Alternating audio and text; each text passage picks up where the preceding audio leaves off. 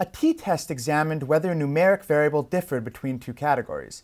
Another common statistical task is to test whether two numeric variables are related. For example, we might be interested in testing whether a car's weight affects its fuel efficiency.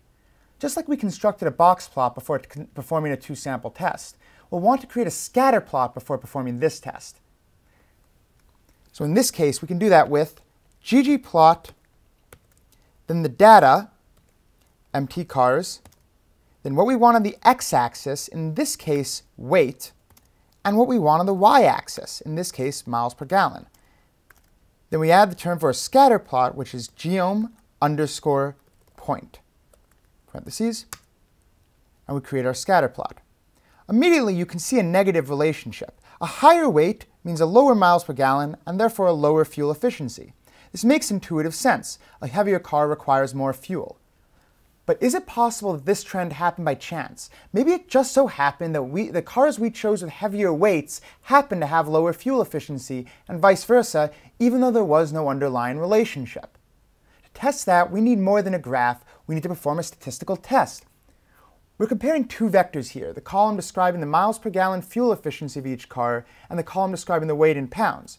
Recall that we can access a single column using a $sign, empty cars, $, mpg for miles per gallon, and WT for weight.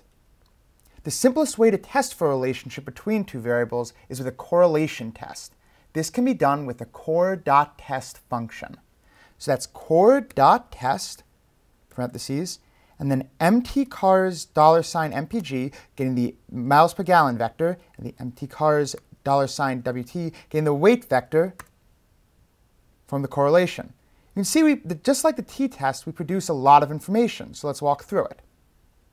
Most notable is the p-value, seen here. This value reads as 1.294 times 10 to the power of negative 10. That's smaller than 1 out of a billion. This is the probability that the data would appear to be this strongly correlated by chance alone.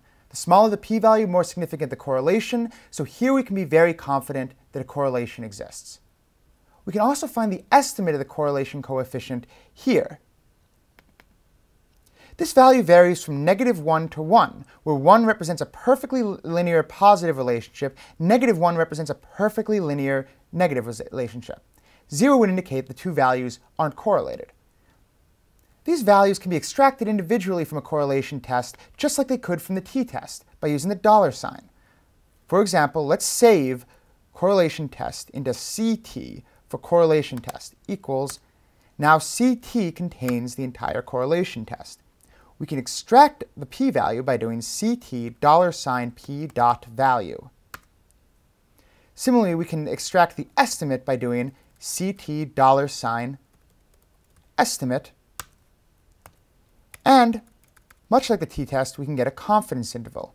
See by hitting tab all the options we can extract.